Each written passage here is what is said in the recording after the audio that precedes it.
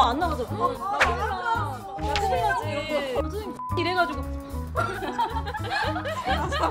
실수하면 안 돼.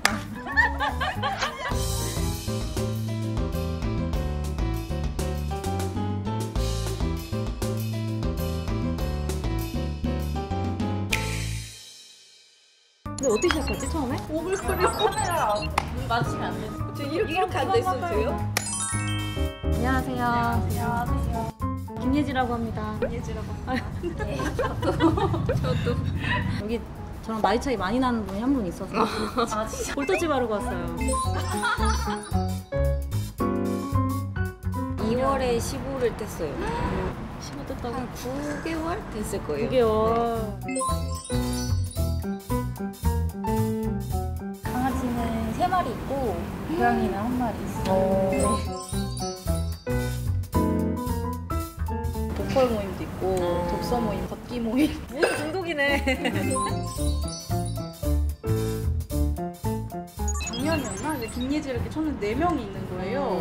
그래서 원래 제가 19년도까지는 저만 있어가지고 주사님이 1등 몇 년도 들어오셨죠? 18년도 18년도 2등이 누구지? 2등 제가 입어줍시다. 직렬이 사회복지 사회복지직이고 가무직. 네. 제가 이제 2020년도 10월에 들어와가지고 전 행정직 21년에 작년에 들어왔고 녹지직 20대라고 들은 것 같은데 8년생? 98년생 이제 25살이요. 우와 이때 나고 들어올 때 처음부터 애기 같아. 여드름 나가지고 볼터치 해야 돼 우리 이제 같이 있으면.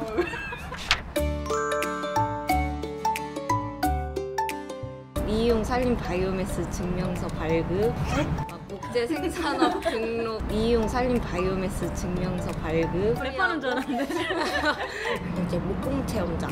저희 시에서 운영하는 목공 체험장인데 유아 목공 체험반이 있고 액자 틀 만들고 목가구 고치기 이렇게 이제 5 프로그램을 운영을 하고 있는데 한 2주면은 예약이 조금 다 차고 있어요. 오 인기가 많네. 네. 저는 지금 암환자 의료비 지원이랑 희귀질환자 의료비 지원, 고양시민건강센터 중산 운영도 하고 있고 아토피 천식 예방관리 사업도 하고 있어요. 본인 건강을 잘 챙기시는지. 네. 다른 사람 건강을 막 챙기시느라. 저는 이제 발달장애 지원센터에서 이제 일하고 있는데 공모 사업이랑 그다음에 장애인식 개선 사업이랑 그다음에 시설 종사자 교육을 하고 있어요. 또 발달장애인 개인별 지원 계획 상담도 하고 정보 제공해주고. 저는 홍보팀이니까 주된 업무는 고양시청 유튜브 구독자 늘리는 방법이나 뭐 댓글 관리하는 거 그런 거 하고 있고 동에 가면은 이렇게 TV가 이렇게 하나씩 있어요.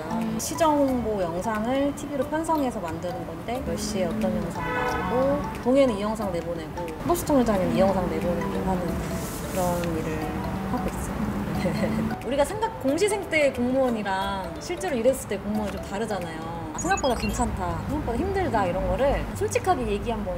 공무원 하면은 되게 한가하고 되게 9시부터 6시까지 딱 이렇게 하고 워라벨 이제 막상 일을 하다 보면 야근할 때도 있고 계속 이제 민원분들이 계속 오고 하니까. 제가 예전에 사기업에서 오래 일했었는데 급여는 좀 많이 차이가 나요. 그래서 처음에 딱 보고 160만 원 막 이러니까 깜짝 놀라가지고 아 뭐 좀 더 들어올 게 있구나. 아니었어. 끝이래요 이게. 그래서 욕심을 내려놓고 살아야 되는. 근데 한 달까지는 조금 이게 맞나? 약간 이게 조금 공부했던 전공이랑은 이게 딱 막상 실무에서 이게 써먹으려면은 좀 차이가 좀 나는 거예요. 그래서 한 달 지나니까 이 정도면은 할 수 있겠다. 평생 직장고 뭐 안정적이고 철가품이고 괜찮겠다. 또 복지카드가 있고 휴직 제도가 너무 잘 돼 있잖아요. 그래서 나중에 이제 아기를 낳으면 3년 쉴 수 있다는 그 희망 그거 하나로 지금 사는 것 같고 더 이상 얘기가 안 나와요. 좋은 거 얘기하라니까. 안 좋은 얘기하면 몇 시간씩 다 얘기하는 거 맞아.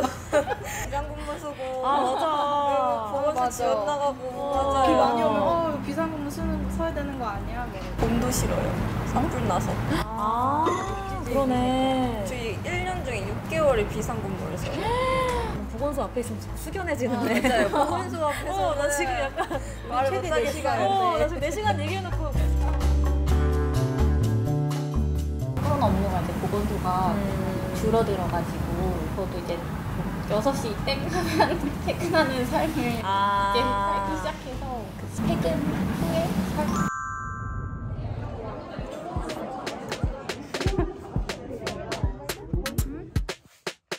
오늘이 오늘 뭐 할 거예요? 운동도 하고 그런 거 좀 찾고 싶어요. 유튜버들은 다 뭔가 화려해 보이고 다 막 스페셜해 보이는데 내 일상은 너무 보여줄 게 없다 생각을 했는데 어깨는 가만히 있고 고관절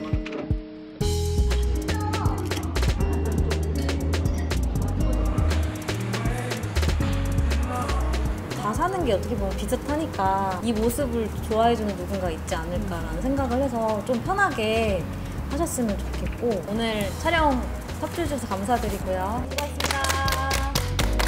빨리 안에 찍어야 돼.